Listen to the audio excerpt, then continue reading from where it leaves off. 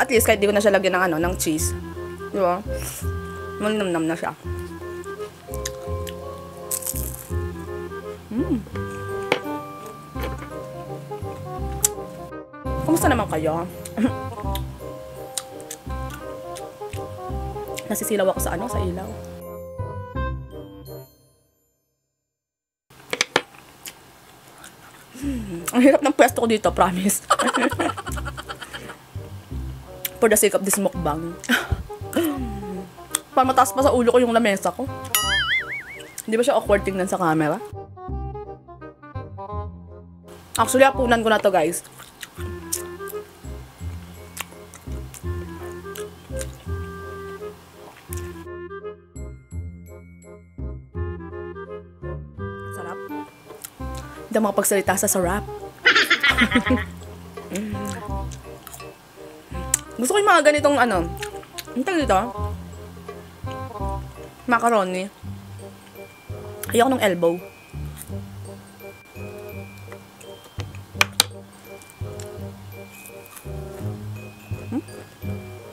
Ang alat.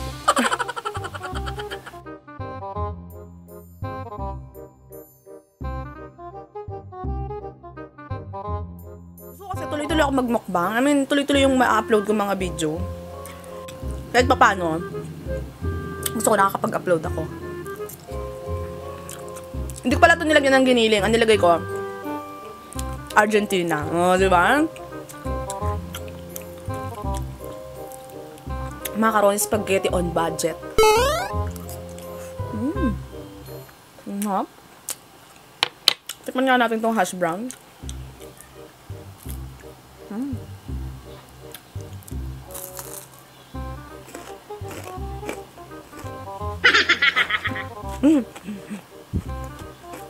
Diba? Lakas maka-ASMR. Hindi na ako nagsawsawan eh. Kasi malasa na tong ano yung spaghetti.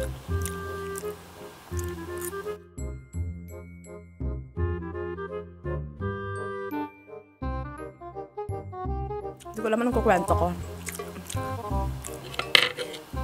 So yun, kain na lang tayo.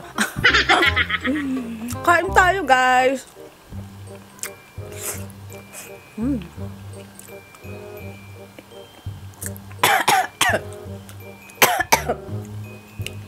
May nakaalala sa akin.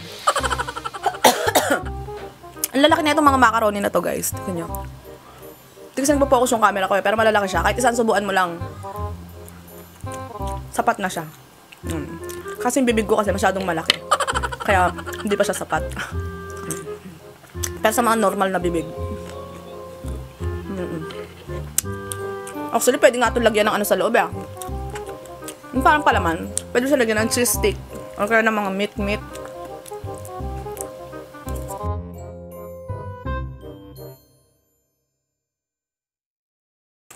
Ang mura na pala ng mga mask ngayon, no?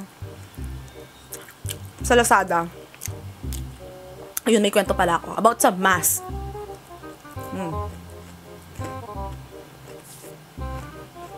Wala. Lunakin ko muna to.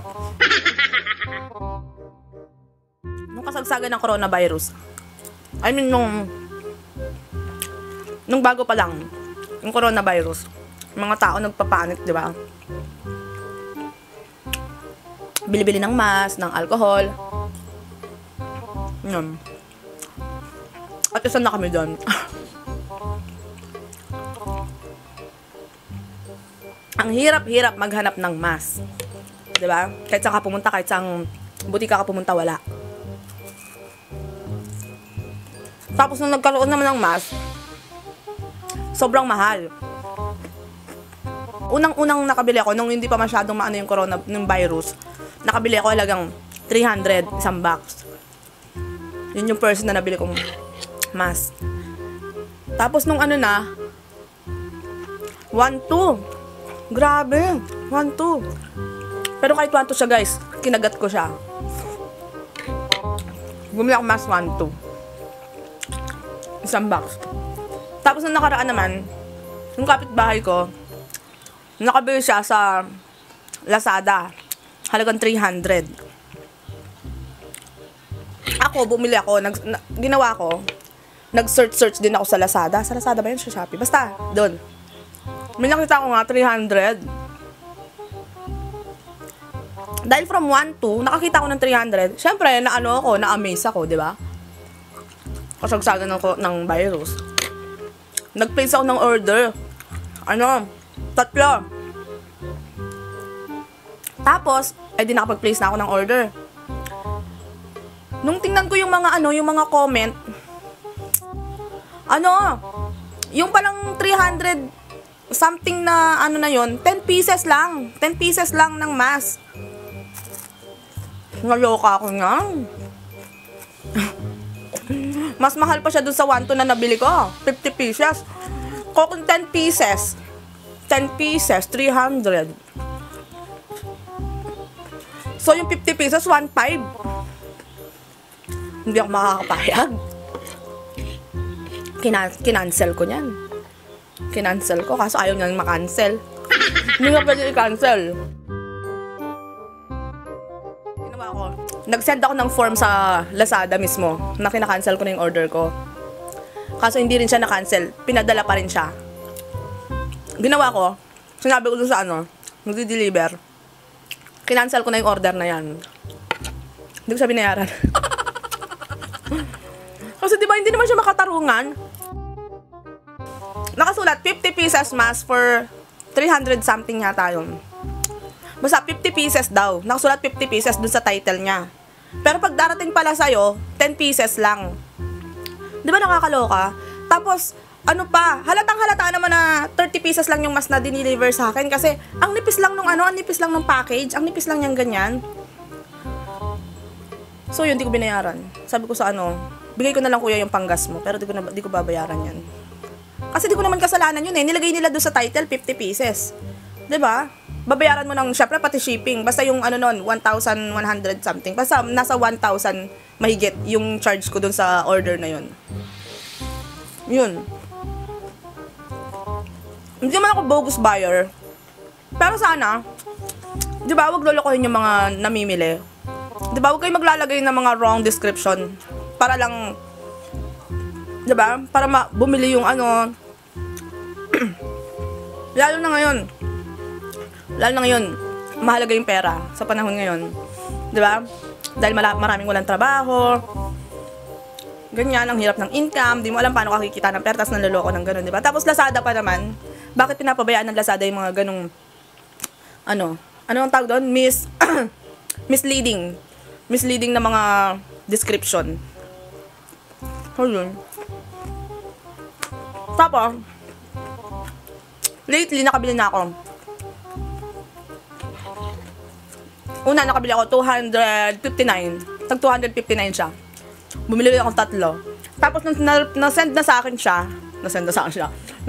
yung package. 50 pieces talaga sila. So, 3 box yun. Nung i-check back ko yung shop na pinagbilan ko, nagbaba ulit sila ng presyo. Naging 159 na lang. Nag-place ulit ako ng order. Kaya dumating kanina, 3 box, tag 50 pieces. Ganun dapat, di ba? Hindi yung sasabihin, 50 pieces, disposable mask, ganyan. Nakasulat, 50 pieces. Tapos pag darating sa'yo, 10 pieces lang. Di ba? Buti na lang, nagbasa ako ng mga comment. Kaso ang mali lang sa akin, nakapag-place na ako ng order. Nakapag-place na ako ng order bago ako magbasa ng comment. Syong Hindi naman kasi ako ganong klaseng tao. Nag-online selling din ako.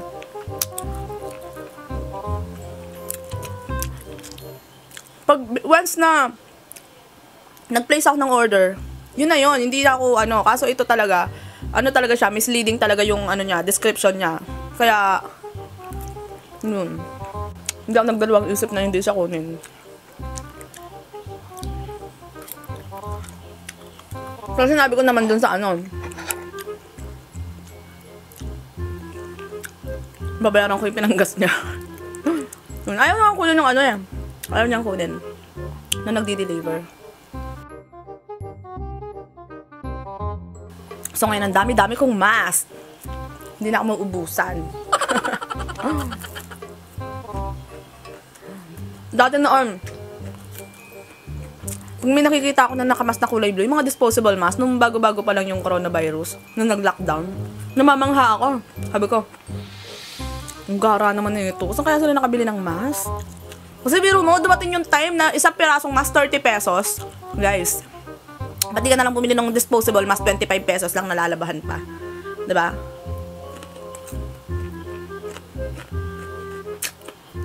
So, yun.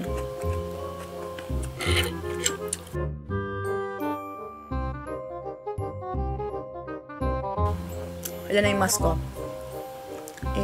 9 box. Pang 10 na yung naubos. May naubos na kami isang box eh. Yun. So, okay lang. Yun, medyo plano ko pang bumili ng isang order na 3. Kasi merong sabi-sabi dito sa amin, dito sa Pampanga, na baka mag-lockdown na naman daw. Kasi, nadagdagan na naman yung mga infected. Biglang lobo. Dati wala na eh. Malinis na yung ng Pampanga sa coronavirus. Kaso, buhat nung nag-general, GCQ, basta nung yung pwede na pumasok sa trabaho, yung mga pumapasok sa Manila, syempre, luwas-luwasan, ganyan. Yun. Hindi ko naman sinasabi yung mga taga-Maynila. Ibig ko sabihin, siguro, yung mga nagtatrabaho sa taga-Maynila, meron sila nakahalubilo, ganyan, di ba? So, yun. Kasi mostly ng mga nag-positive yung mga, meron silang, yung mga pumapasok na taga-Manila. Yung mga taga dito. Ibig sabihin, taga dito, tapos yung trabaho nila sa Manila. Yun. Isang araw lang nagkaroon ng positive na 24. Eh, dati dito nagkaka-positive isa lang. Isa, ganyan. Kaya yun, usap-usapan na baka mag-lockdown na naman daw, ganyan. Medyo nakakatakot.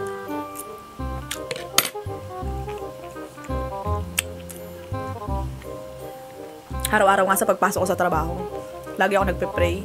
Kasi di mo alam, di mo alam, di ba, kung sino yung infected, kung sino yung hindi. Di ba, sana kung infected siya, makikita mo meron siyang X sa noo no? Infected ka. So, yun. Kaso hindi. You never know.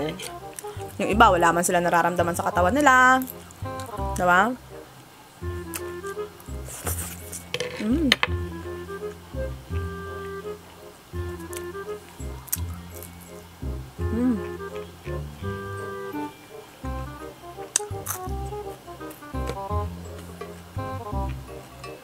Sumakwa to. Inumin ko, nauhaw ako, wala ko inumin. Sarap. Sarap.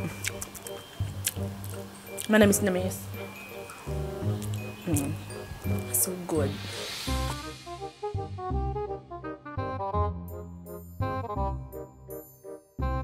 Pinusod ko na lang yung buhok ko no? Sobrang init kasi sa labas kanina. Nagluluto ako.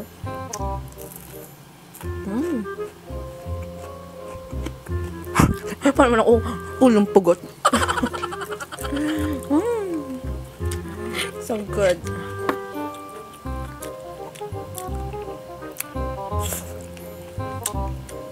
Pasensya na kayo Ginamit ko na naman yung aking sangkalan. Dahil sa plato, baka hindi siya kita.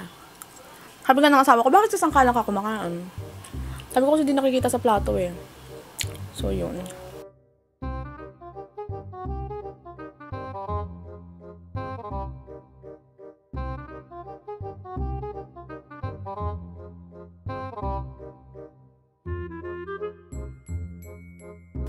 So, maghimagas na tayo, guys. Ang ating mixed fruit. O, di ba? Sarap.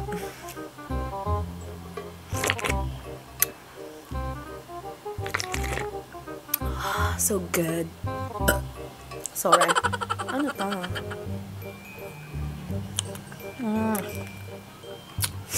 Mangga. Itong yellow mangga.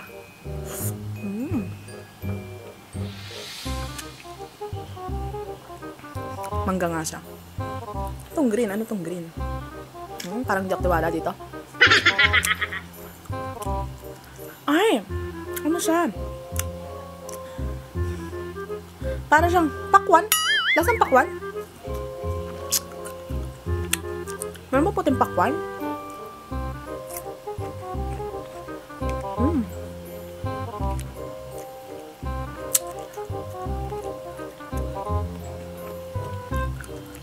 Lasang pakwan, guys.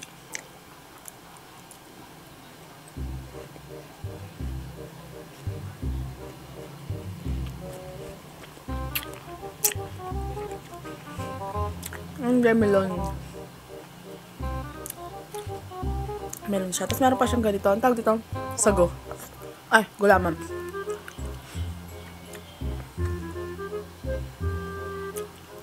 Yun.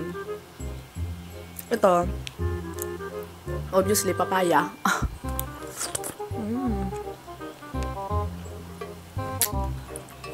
Meron pang presyo.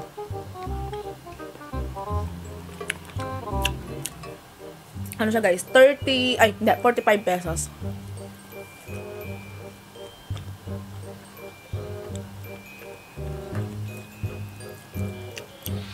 Ganyan yung mga ginagawa nila pag ano, pag hindi siguro nabenta yung fruits, ganyan, no? Tapos meron siyang ano, pineapple.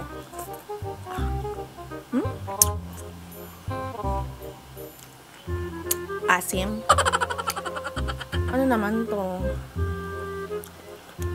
Hindi ko alam to. Ay! Orange. Orange.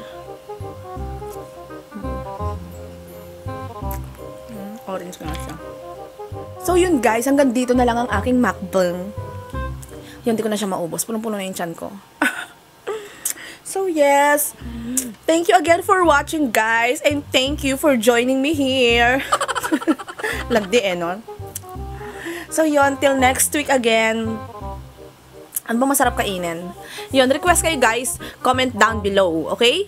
So yun guys, I hope you enjoyed watching, and see you again on my next video. Bye-bye!